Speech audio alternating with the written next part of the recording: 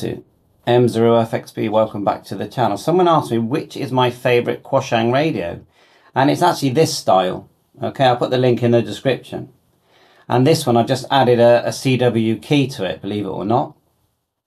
There you do use the KD8CEC Firmware. I'll put the link in the description. So basically, if I plug in the key here, like so, let me just show you, and then I'll show you the information on the radio, because these are selling for like £18 delivered, these radios. Not the key. The key's about £9 delivered, but anyway, you hit the button and it goes into CW mode when you're on the right band, of course. Let me just get it on the right band. There we go. There, it's in now. I am sort of just showing you.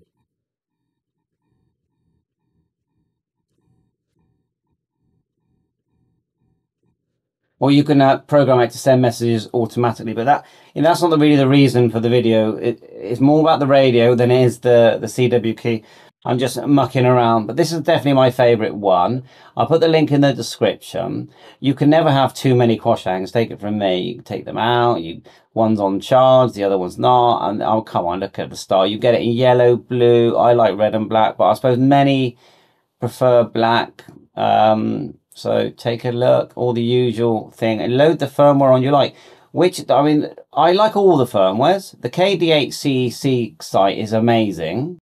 Lots of videos and, you know, but then so is the IJV. If you look at that's KD8CEC, so is the IJV. So you've got to check them all out.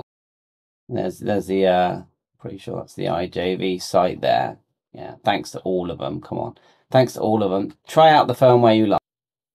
So, you know, VHF, UHF, but with, you know, you can wideband them. You can add a board on it if you want HF receive, which, you know, I have done a couple of times, but and the radio never seems the same after you've done that to it, and you can buy them pre-modded. But this £18, and everyone I speak to that uses a Quansheng K5 says it's one of the best radios they've got. And remember, £18. You will literally spend more on toilet paper.